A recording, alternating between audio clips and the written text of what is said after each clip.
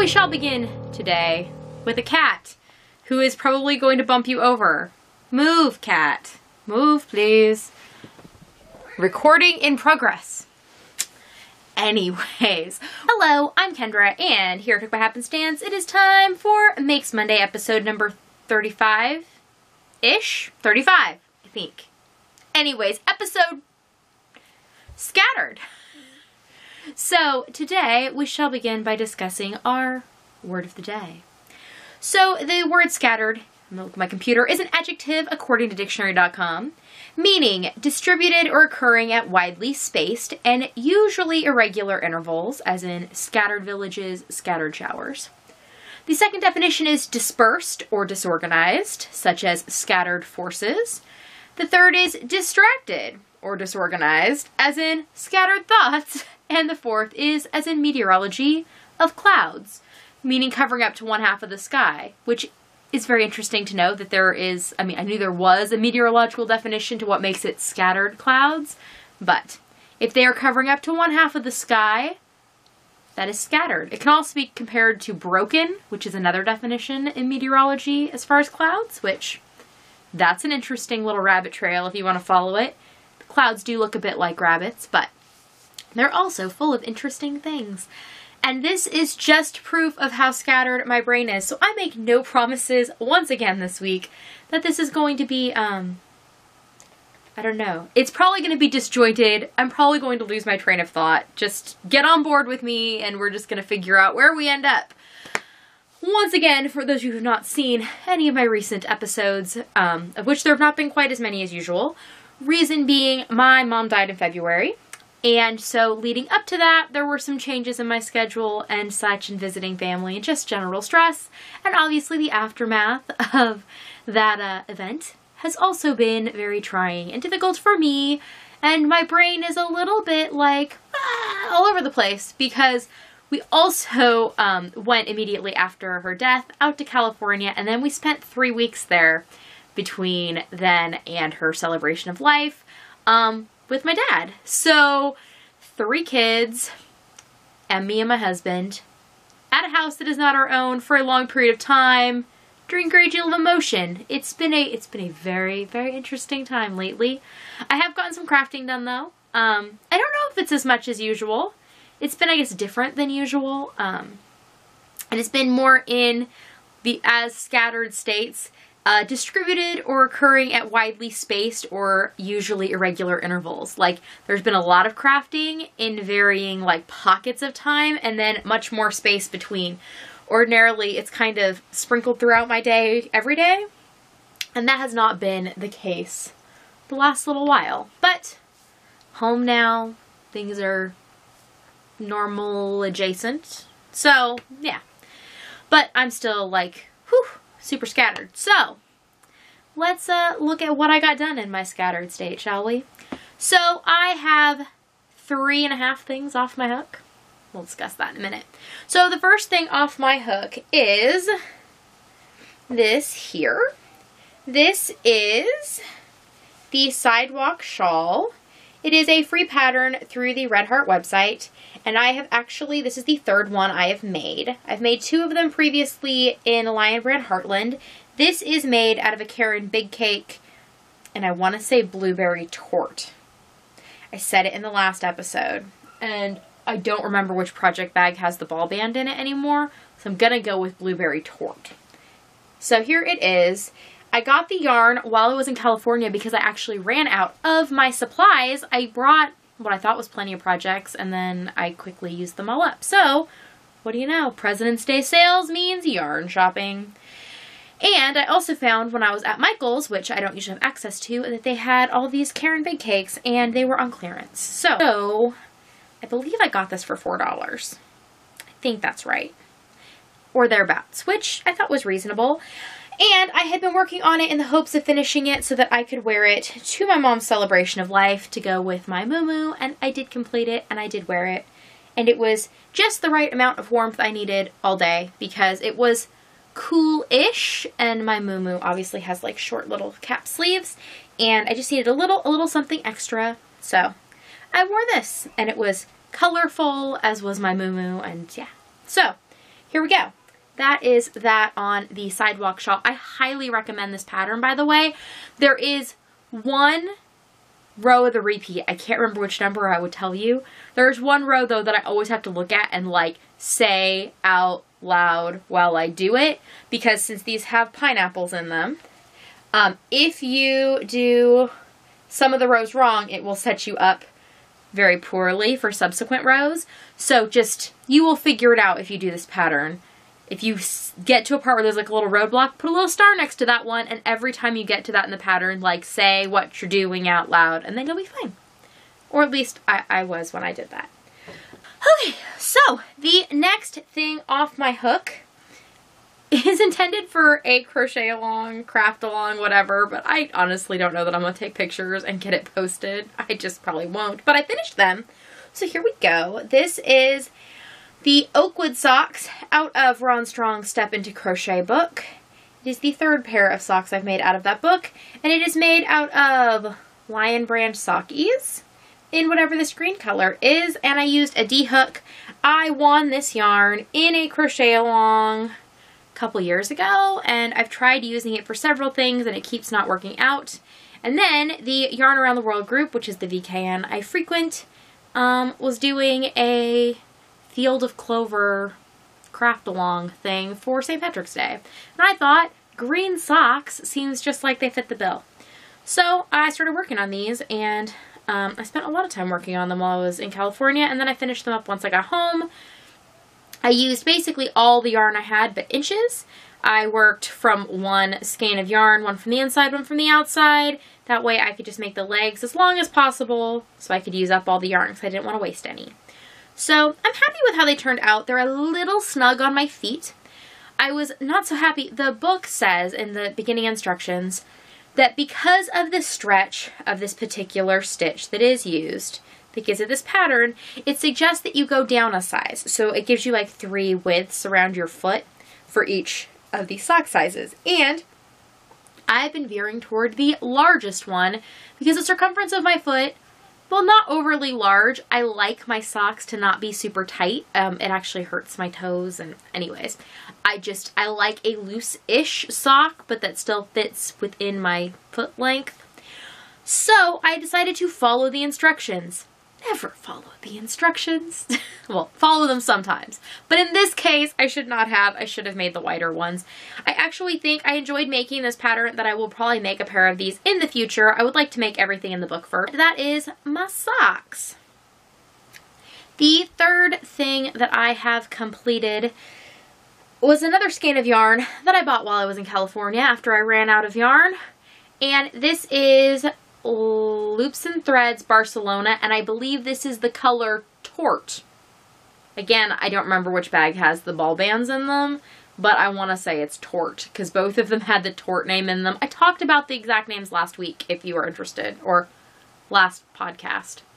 So, the pattern for this is called the Women's Slouchy Cable Hat by Jenny Katavu, C-A-T-A-V-U. You can find it on Ravelry. It is a free pattern. It will take you to a blog post. And I picked it because I wanted a simple hat, but I wanted a little something special around the brim, and I really like how this cable turned out. And I was a little worried that it got lost in the colors till I wore it the other day, and when I was daily vlogging, just like the way the camera would catch the cable made me so happy in the video. So I like it because it's just a little something. It's not like, hello, I'm a big pattern. But when it catches your eye, you're like, hey, someone did something special there. This hat is designed to have buttons to cover the seam. I just left that out because you really can't see it, and I usually just put that part toward the back of my head, and if you're close enough to see it, you're too close to my head. I also made another change in the pattern. You're just supposed to work double crochets through the patterning, but I wanted more texture, so I alternated front and back loop double crochet in all the rows, including through the decreases. So even in the decrease rows, I textured the whole thing. And then I was real careful. The top has one of those closures where you decrease to a certain point and then you just sew it shut. Well, I was real careful how I did that because you can wear this hat 2 different ways. So The first way is like this, and it's like super slouchy, and I like it, and it's fun, and I think it would be good with multiple different hair lengths that I sometimes end up with, so I like that. Alternatively, we could take it off and pull it inside out as far as the hat portion's concerned, but leave the band right side out and wear it like this, which is more like a slouchy, just like a slouchy kind of beanie style. And when you do this, it is doubled around your ears, and it's so warm and toasty. So it kind of gives me two hats for the effort of one, and I am a big fan of that. Other information. Oh, I used an H hook for this. I enjoyed it. I know that some people really like the Barcelona yarn. There's nothing wrong with it, but it also was not, I mean, it was fine to work with. I'd say that about it. The Barcelona yarn was fine. There was nothing wrong with it, but there was also nothing super great about it. It just kind of was all right. And I kind of felt the same way about the color. It's fine. So, just file that. Oh! When it comes to the Karen Big Cake for this shawl, let's talk about that. I forgot. So, it was being clearanced, and I'm hoping it was being clearanced because, oh my goodness, the knots. I took pictures of all of them. I think there were 8 knots in this skein. There were like 2 that were full-on knots of the whole yarn. No. Yeah, there were 2 that were full-on whole knots. And then there were like 4 that were just one ply that was knotted. But the knots were really poorly done. And it just was not good. So if you look real close, which again, if you're looking that close, you're too close to me, please step away. You will notice that like in here, there's like this one weird like kind of shorty stripe that's in there. And it's because of the knots, and the colors just aren't quite evenly distributed. I mean, you'll never really notice when I'm wearing it, but it was annoying / comical as I was working with it because we were watching a movie with my dad, and I kept stopping to clip things out and take pictures with my phone, and it was getting funny every time there was another knot. Yeah, funny and frustrating, but that is just something that I meant to say, but it happened like weeks ago now, but worth noting. I'm hoping that's why it was on clearance. I don't know. So now on to the 4th thing that is off my hook, but is not done. So this week I spent some time working on another sock. I started the Mordecai sock out of the Step Into Crochet book by Ron Strong, and it has this cabling up the ankle. It's worked top down, and I was using this Red Heart and Soul with Aloe in the color Green Envy. I really like the color, but I am not enjoying at all the way the sock is working up. So here is the sock. I talked about this in my Sunday Sunrise yesterday, so you may have already heard it, but I have no problem with the yarn and actually how it's working up. Now in the pictures, it was a solid, so maybe that's the difference. But I tried on this little bit, and I don't really like the way it feels on my leg, and I kind of think it's really ugly. I thought it was cute in the book, ugly in person. So it is coming off my hook because I am literally going to just frog it and be done with it. Make a little note that I didn't like the sock and I gave it a go, and be okay with that. So it is coming off my hook by way of frogging. Now, on to the things that are on my hook. Obviously, my on the hook list is very, very large, but there were only 3 things that I actually worked on besides those socks. The first that we will talk about is a new design that I'm working on. So this is an as yet named prairie shawl is what I'm calling it for now. Ultimately, this pattern will probably be available to the public, so I'm not going to tell you a lot about it because it's probably going to be a paid-for pattern when it's done. But I live in Kansas on a farm, and so I can see prairie out my windows because most of my windows don't really have window coverings in them. And so twice this week, I've woken up from a nap in my recliner, looked out my window, and seen the color progression from the ground of my house up to the sky, and there's multiple like layers of color. it just keeps reminding me that I have been thinking and thinking on this prairie color progression for a long time. There's actually a couple of them, so this might become a series. We'll see. But the current like bleak winter color progression has just been like standing out in my head. So I decided to finally do something about it. Went through my yarn stash, pulled out a number of yarns and kind of to match the things I was looking for, and I started. So I am 2 colors into what is going to be a multicolored shawl, and here is my current progress. I am happy with how it's turning out. So you'll see this more as I'm working through it, and then we'll talk about it when it's all done. But this is kind of my, come on, just do the thing and get it out of your brain project for the week. And it's the thing that has involved creativity. So when I feel like I have that in me, this is what I'm working on. And when I don't, I am working on 2 graduation afghans. So I have 2 sisters. Each of them has a son who is graduating this year on June 7th. Yes. So that means that I have 2 graduation afghans that need to be completed because, silly me, I started a tradition when my niece graduated from high school of making them afghans when they graduate. I made one for her, and then I made one for my sister's oldest son, and now the next 2 graduations are happening. They just happen to be in the same year, so that's a 2 afghan year. So the first one that I worked on this week, actually got a decent amount of love, is based on the ombre arrows pattern from Moogly Blog. I am making currently a queen size afghan. I might change my mind. We'll see. I picked the queen size because it provides me an opportunity to bail out if I feel like it's big enough and or I run out of time, because the dimension width-wise could be traded for a different size and use that dimension as the length, so that the stripes would run the other way. But we'll see. For right now, I am aiming for the full thing, but I might just decide that that is too much afghan for him. But he's tall, so I really wanted to make sure that it was big enough. So here is what it looks like right now. So much afghan, huh? That's what a queen size looks like.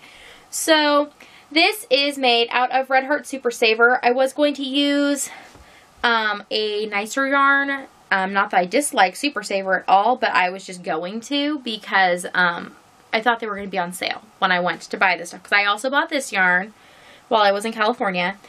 But they weren't that day. But Super Saver was, and Super Saver was available in the colors I was interested in, whereas the other yarn was not. So the way the pattern works is it's alternating a shade of the red and then the gray. Red, gray, red, gray. So the darkest red is the color Claret, which I really, really love this tone. And I love every variegated color that Red Heart has that has the Claret in it. It's just so beautiful. The next color is Burgundy, and then we have Cherry Red. I've been working on that using a K-hook, and like I said, you can find the Ombre Arrows Afghan pattern on Moogly Blog, free, and it's been very nice. So I just need to keep chugging along on that. It's like I go in little spurts. This is one of those things where I'll sit down with and I'll work on for a little while, and then I will tire of it and it will just sit there for days. I just need to make sure that those days don't become weeks, because I'm running out of weeks between now and June 7th. Okay, the other Afghan, which I had not actually touched for a while until last night, is the Tides of Change by Frank O. Randall. And it is also a free pattern on Ravelry. And here is where I'm at. Both of these are using a K-hook. This is in Red Heart Soft, and it's like a mandala style, and it has really good instructions. I've been really happy, especially for being a free pattern in the round. Sometimes I find those can be a little wonky, but this has been easy to follow and fun to make. So I'll tell you real quick what the colors are. So the darkest one is obviously black. And then I have a navy blue. Next up we have royal blue. Then there is charcoal. And finally, the lightest color is light gray heather. The way I figured out the color progression, I think I mentioned this before, but I'll talk about it anyways. I laid out the balls of yarn, I took a picture, and then I grayscaled it, and then I used those to find the color values, just so I could do darkest to lightest on how it read in a black and white photo. And I think I'm just really liking how it's turning out. So I've been kind of making some percentage goals along the way on these based on row and or round numbers, just to give me like an arbitrary goal to help me have some benchmarks so that I will keep working on them. Otherwise, Afghans are a really easy project to stick in a bag and have disappear because, you know, you just don't want to deal with them. I will try to remember to put progress keepers in those so you can see my progress. However, I'm like out of stitch markers, which I was thinking, oh, I should make more. But no, what I should do is work on some of those raglan increased sweaters that I have on the hook. And then I can have my stitch markers back, because a bunch of them are currently being held hostage in those project bags behind me. So maybe one of these days I'll get around to that. I think that is everything for today. Keep an eye on the channel. Content will be sporadic. I will try my best to at least get out a Sunday sunrise every week, and hopefully this week, this video and something else. I reopened my Etsy shop. I did not add any new bags, but there are a whole bunch of super cute ones from the last 2 updates that are still available. So totally go check that out. The link is in the description below. And if you follow me on Instagram at HookedByHappenstance, I will probably let you know there if I do put out an update. It'll be sometime this month, maybe. We'll see. The whole scattered thing again. Anyways, I hope that you all are having an okay week, and I will see you next time. Bye!